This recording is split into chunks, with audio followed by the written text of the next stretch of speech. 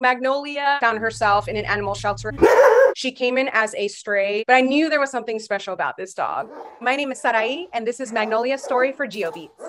I'm the co-founder of Wolf Mother Canine Rescue Services. We work specifically with behaviorally challenged and euthanasia listed dogs. Hey, buddy. Staff reported that they had seen consistent high aggressive responses with this dog. They couldn't even feed her without moving her to the opposite side of the kennel. Hey, it's all right. Every interaction with staff with her was very negative. Magnolia did display the same responses with me. Before I had met her, she hadn't been out of her kennel in weeks. We can only imagine the kind of toll physically and emotionally and psychologically that takes on a high energy, high drive dog. So we increase the positive associations they have with things.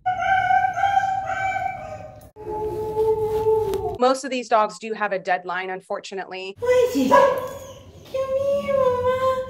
Good girl. Yes, a good girl. What you doing? Oh, she's a good girl. Yeah, I know.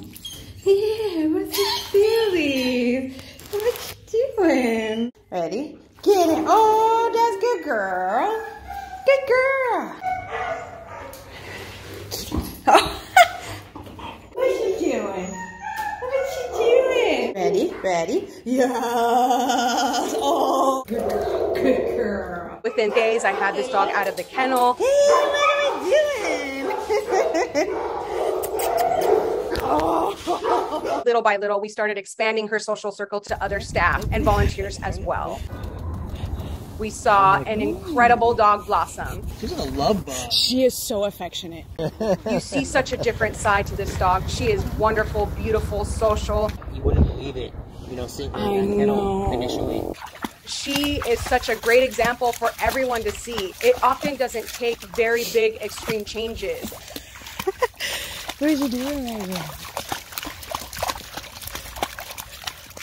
Just consideration, patience, and empathy can go such a long way. Kindness is the way we're going to change this world. And Magnolia is the perfect example of that. Everyone was rooting for this dog. Good girl.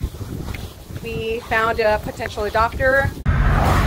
The journey was over 800 miles to meet up with Andrew and Evelyn, and they adopted Magnolia. Good morning. She is currently living in Los Angeles with 2 other dogs. Go. She is having a blast.